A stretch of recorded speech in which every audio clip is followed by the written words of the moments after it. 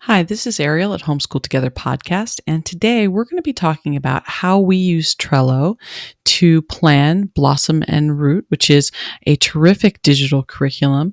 We've been using that for our preschooler. Now we're going to talk today about the second volume of Blossom and Root. So the first volume is for ages 2 to 4, maybe 2.5 to 4. And this is ages 4 to 5. We're just about complete with our daughter with this curriculum. And I wanted to show you how I went about planning it in Trello. So if you haven't heard a lot about Trello, you can check out our other videos on how we use it for homeschool planning. We also did a terrific podcast episode about this, and you can find links down in the description. So let's get started. This is the sample that comes online from Blossom and Root. And I'm just going to look here at the very first week, which is what's provided in the sample. I don't want to show anything but that because I really want to respect the content creator. Christina has done a fantastic job on this curriculum, and we love it. So we highly recommend that you check it out. So the first thing that you'll see when you get into Blossom and Root, she has a whole week plan here and everything that you would do during the week. I'm going to skip over that for the moment. This is actually planning exactly what days things would be done. And I'm talking more about setting up the board for the whole year. So when I first got this curriculum, I went to each and every week and I set up a list in Trello that had all the activities. And I want to really show that to you. And then we'll talk about how I would sparse it out through the week. So I'm going to just pass by this for just a moment and get down here into the meat. Now, one thing, if you are a current Blossom and Root family, you might notice this looks a little bit different. She has just recently made an update. There's a revised edition at the end of 2020 that had a few changes in literature and composers and things and art. I planned with the old version. It doesn't really matter which one you use, but just so you know why mine might look a little bit different than what you've received. So let's start off. The first thing that she has here is a composer study. So we're going to start off with Beethoven. So what I've done here is I have created a week 1 list, and I have one of these for every week of the curriculum. And I went ahead and made a card here about Beethoven. And as you can see, I was able to pull in a picture of him so we can kind of get an idea who we're dealing with.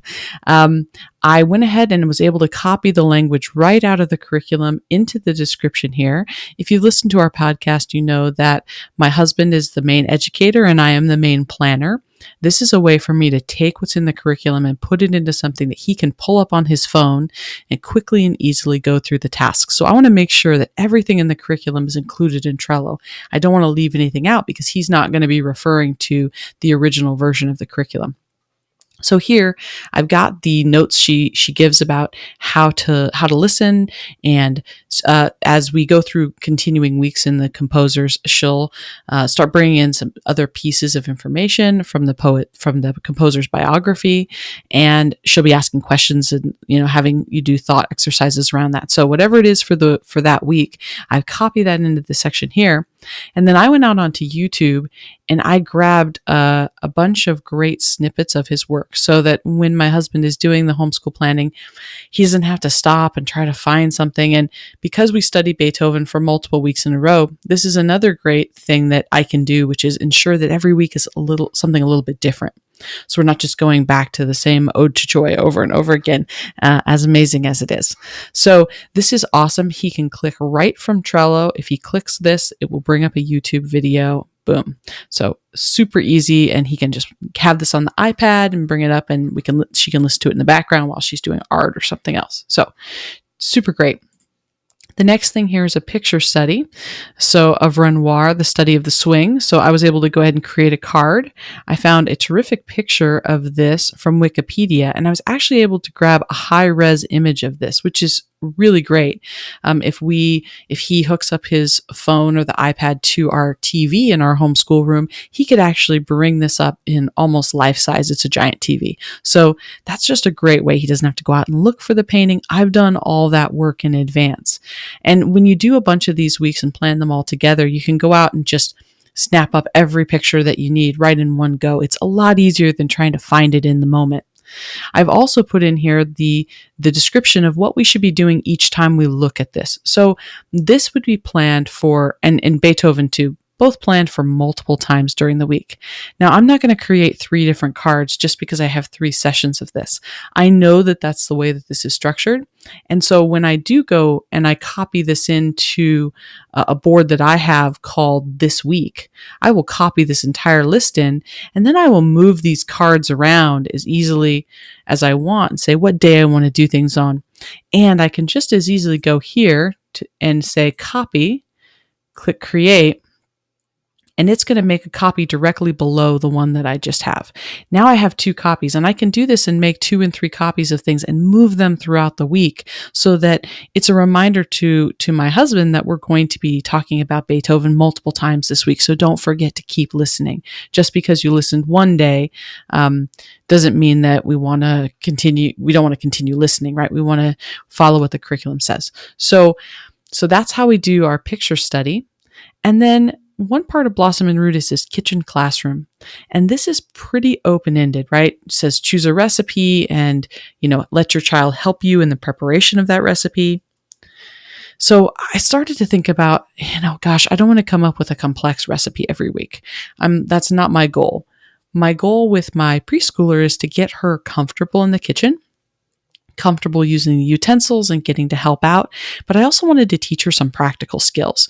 So when I create kitchen classroom activities, I tried to think about things that I thought would be helpful to her as far as not just an experience, but a skill that she could take forward. So the first week I had her peel some carrots, and she's got a little kid knife that she was able to cut up these carrots and add other vegetables. And then I helped her to whip up a ranch dressing. And then she had to arrange the tray. This was just a really practical exercise for her. So every week for Kitchen Classroom, I try to put in things like making a grilled cheese sandwich or making yourself making a yogurt and granola mix, or just easy things, because this is preschool. I want her to be engaged, but I don't want to take on so much each week that it's overwhelming for me. And I want her to walk away with skills that she can use. And I have to say, we started this last summer. We are just about finished with this curriculum. And at this point, my daughter has a lot of kitchen skills. She's perfectly capable of making herself lunch every day. And I think that Kitchen Classroom and this emphasis in the curriculum every week of doing that really helped her to be able to get to that level of skill that she can be independent in making her own breakfast and lunch, which is really great for mom and dad. So the next thing we have here, exploring artistic impression, which is an activity where you're going to do something that usually loosely relates to the picture study, sometimes in the same medium that the artist used or similar themes. So this has got a great list of materials and how we prepare and then what we do. I was able to just take that and add it all right here. I don't have to look back through the curriculum. I have everything where I need it. This is just the description I was able to copy paste. So really terrific. We get down to the next page. So reading and writing readiness.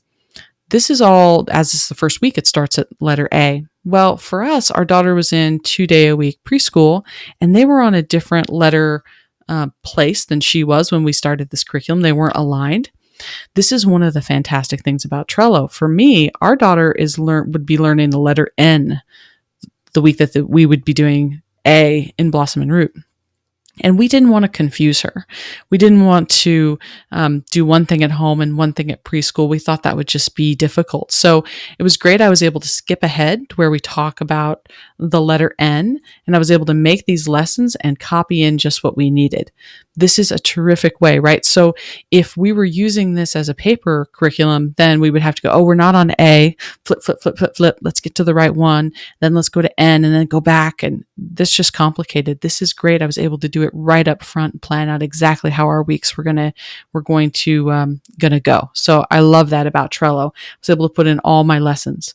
And then we have our read together time. So we're going to read The Tale of Peter Rabbit and do an activity. And then there's some poetry. So here I've added in Tale of Peter Rabbit, and I've got a great cover image so that my husband can easily find it on the bookshelf. We have a read together activity. Now this is open-ended. This is that we would reread the book for the week and then come up with some sort of a fun game, art activity, or other that just enhances what we read. So we've got a note for that. And then the poetry, and all of the poetry is actually available on a website, and they link this in Blossom and Root.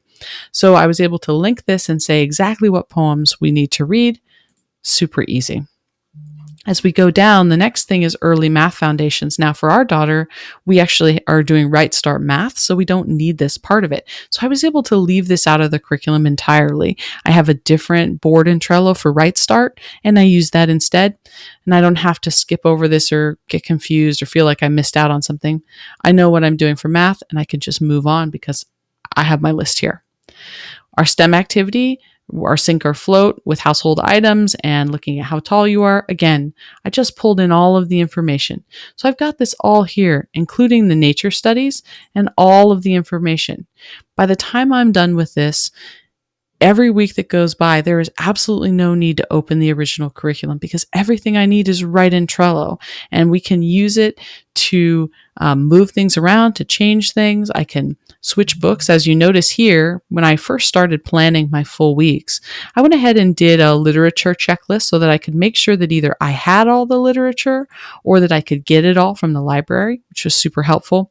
The other thing I did is as I went through the planning, I took just a brief look at where we started and all the books that were going to be needed each week, and did they line up? So we didn't start this in the fall. We started it in the spring, and because of that, all this didn't line up exactly right. So there's a moment where we're going to be reading about snow and doing some snow nature studies, and that wasn't going to work well where it was at. No problem. I just went ahead and switched it. So you can see I made a note to myself about where to switch. And I did this with other things where, clearly the curriculum, because this is a nature-based, a more nature-focused curriculum, I should say, there's a lot of bringing in what would be seasonal, and that didn't always align with exactly where we were. Just like the letter thing, I said, no problem. And I went and I switched it for a different week and said, this is going to be more appropriate without having to cross anything out in the original curriculum or make any confusion. I just did it all in Trello. So my entire week went in there. And then at the end, because we're reading Peter Rabbit, and we happen to have the Peter Rabbit movie, I was able to put a picture of that and just remind us that we should watch that movie to go with it. So that's our entire week planned for Blossom and Root. I did this for all 36 weeks of the curriculum. When it's time for me to use it, I go ahead, I go here, I copy the list and give it a moment to populate. There we are. And then I will say move this list, and I will select this week, and I'll move it just like that. So I've retained my original plan. I'm not losing this. And when I go over to my this week board, I have Monday through Friday there, and I'm able to take each one of these cards and move it to whichever day I want. Now, if I want a little bit of guidance, I can go up and I can look at, the way that they had planned. But the reason that I didn't use this in my list is because things are repeated, and I didn't want this list to get long because I have 3 instances of Beethoven and 3 of Renoir and multiple of this. I just didn't want to do that. So I felt like this was simpler, and then I can look at our week and say, gosh, we're really busy on Tuesday. I'm going to move all this stuff over here to Monday and Wednesday, and I can play with it, whatever works best for our family. So I hope that this was helpful. It just gives you a little insight into how you can take this digital curriculum, put it right into Trello, and customize it to make it work right for your family. So thanks very much for joining me.